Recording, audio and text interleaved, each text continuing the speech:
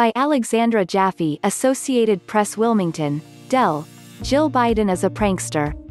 It's the first thing most of her friends and former aides say when asked about her character.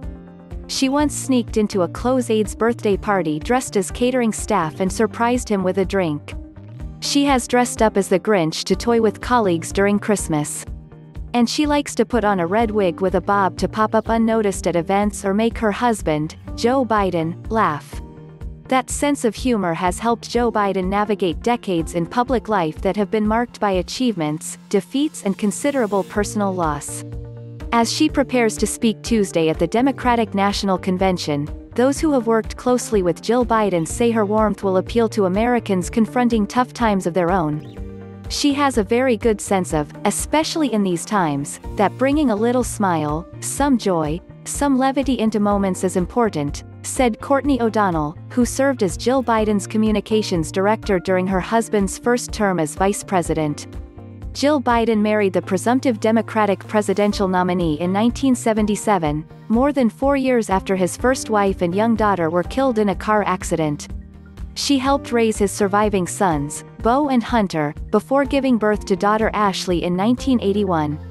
As Joe Biden commuted from Delaware to Washington while serving as a senator, Jill Biden built a career as a teacher, ultimately earning 2 master's degrees and then a doctorate in education from the University of Delaware in 2007. Along the way, former coworkers say, Jill Biden, 69, became one of her husband's most valuable political advisors, someone whose opinion was paramount in most of his biggest decisions, both political and personal. She was skeptical of his 1988 presidential campaign, but pushed him to run again in 2008, according to her memoir. After Joe Biden became the presumptive nominee this year, she played a prominent role in auditioning many of the vice presidential candidates, appearing with them at various events. During a recent interview on CBS, Jill Biden acknowledged that she and her husband talked about the different woman candidates. But it's gotta be Joe's decision, she added.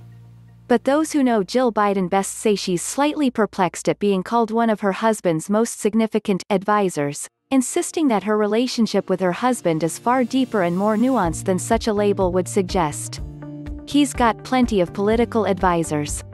That's not what she is, said Cathy Russell, who was Jill Biden's chief of staff during the Obama administration and is now a vice chair on the campaign. She is his spouse, and she loves him and she talks to him about all sorts of things, but she has a unique role, and it's not being a political advisor. That's not her thing.